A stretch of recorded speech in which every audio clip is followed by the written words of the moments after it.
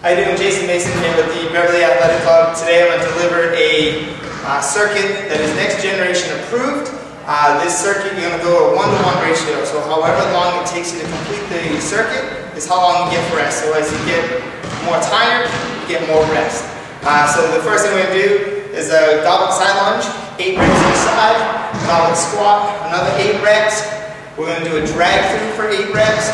Then we're going with a single arm press for 8 reps. Banana roll, 4 reps each way, into a mountain climber for 25 reps each leg. So here we go. Start on time. Choose your weight accordingly to challenge yourself.